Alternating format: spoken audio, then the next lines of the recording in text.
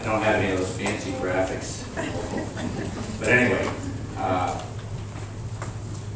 let's deal with the just the condominium sales statistics and single-family sales statistics chart. And you have in your packet all my numbers, so I won't have to go into them individually. And I've just sort of wrapped it all up here, so let's move on to the next. That's right. Stick on there for a bit, I'll tell you what to change. Okay. Driven by the federal tax credit and record low interest rates, 2010 thus far has proved to be a year full of superlatives in our sample Seacoast towns for both single-family sales as well as for condominium sales. It seems to be proof positive that despite the best of times or the worst of times, buyers still find the Seacoast of New Hampshire an attractive place to purchase. On the single-family side, we still experience record inventory, all referred to on the national level, and that record goes back to 2007 since we started keeping records. March, if you look on there, March proved to be the harbinger of things to come.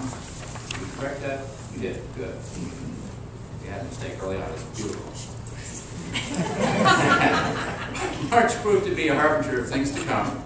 In spite of some rugged February weather that we all remember, buyers closed on 41 units, an eye-popping 78% improvement over the previous March, and the best performance in 4 years. Condo closings more than double from the previous month. We were building to the perfect storm of June, when sales are traditionally strong anyway, but coupled with low interest rates, attractive inventory availability, the incentive of a tax credit, and good weather to shop, sales figures skyrocketed. And then came the loud, resounding post-federal tax credit under agreement deadline of June 30th, and July sales plummeted 40%, dropping behind 2009 levels. To be sure, and to be fair, July is usually one of the slower months anyway. But still, locally, the big guys were out there buying million-dollar homes like they hadn't since June 2008. And the year's biggest sale on Ocean Boulevard occurred, when the Seacoast occurred on Ocean Boulevard, and that was to the tune of $3 million. That stands as the record for the year. All of which brings us to August, which no one has kept these locked safe. Bring these numbers out now. So, here in August, buyers seem to collectively realize that while the tax credit was gone, voila, mortgage interest rates were really at an incredibly record low level. So the buyers came back in droves.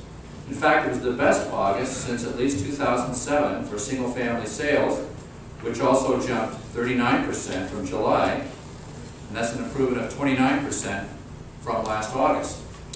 It was also the best August for condominium sales since August of 2007. That's an 89% improvement from July's numbers. Mid-higher end units had a very strong month, their best since July of 2007. And so, because President Joanna is one of the most positive people that I know, we'll wrap this up with some of the major superlatives thus far in 2010.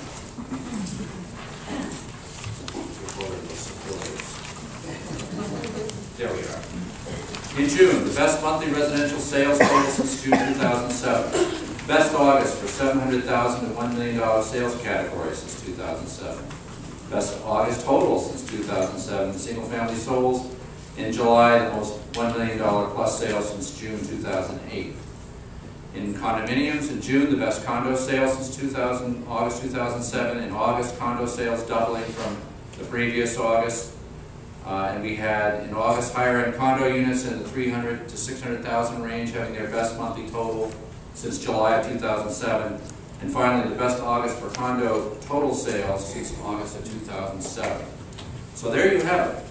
So to my fellow realtors in the room, happy selling, and let's make it a great fall.